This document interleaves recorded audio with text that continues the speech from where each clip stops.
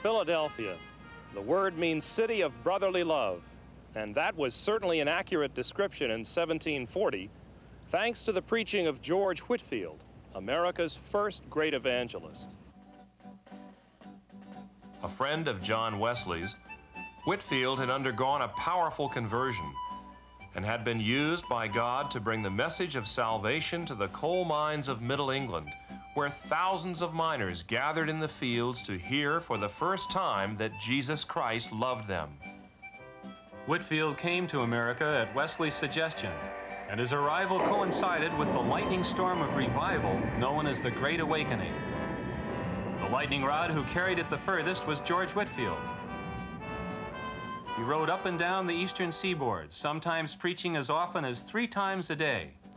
And wherever he went, revival broke out.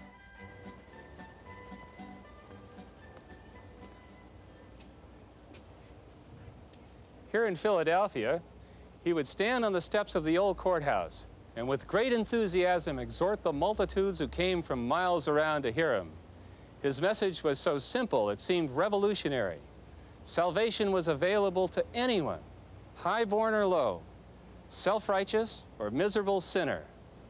All were equal at the foot of the cross. Whitefield would stand here and then look to heaven and cry, "Father Abraham, whom have you there in heaven? Any Episcopalians?" And back comes the answer, "No." "Any Methodists?" And again comes the same word, "No." "Whom have you there in heaven then, Father Abraham?" And again comes the answer, "We don't know those names here. All we have here are Christians, believers in Christ, men who have overcome by the blood of the Lamb and the word of their testimony." Standing in the vast crowd listening to Whitefield was America's foremost scientist, Benjamin Franklin. He was fascinated by the effect that the message was having on its listeners, and also by the extraordinary projection of the speaker's voice.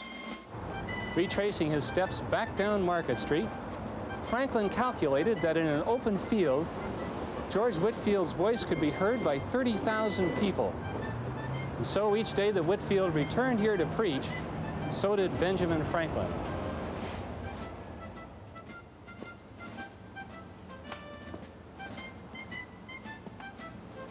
It's wonderful to see the change that's taking place in our inhabitants. From being thoughtless and indifferent about religion. Good day. Good afternoon. It seems now as if the whole world has gone religious. One cannot walk through town in the evening without hearing psalms sung by families on every street in Philadelphia.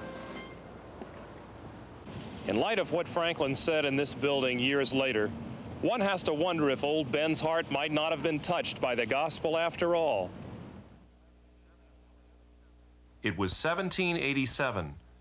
And delegates from the 13 new states had gathered here to hammer out the terms on which they would become a nation. No point is of more importance than that the right of impeachment should be continued. Things were not going well. For in order to establish a national government under a constitution that would work not just now but in the future, the states were being called upon to relinquish some of their sovereign rights, and thus create and come under an authority that was greater than themselves. This they did not want to do.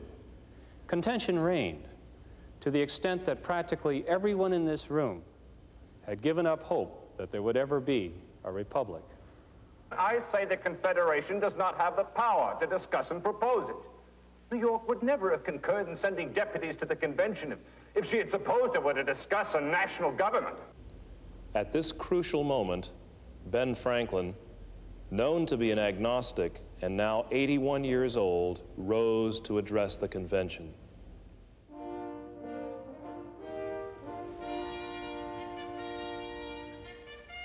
In the beginning of the contest with Britain, when we were sensible of danger, we had daily prayers in this room for divine protection.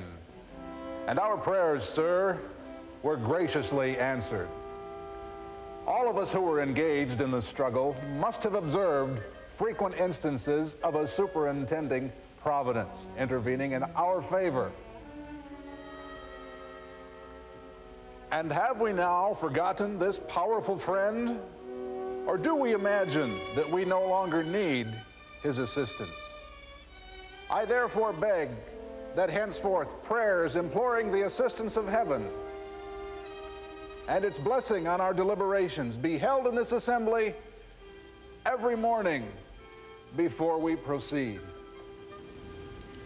The assembly was stunned. No one spoke while all considered what he had said. Franklin's speech marked the turning point of the deliberations. From there on, progress was made, and the Constitution and the United States of America came into being.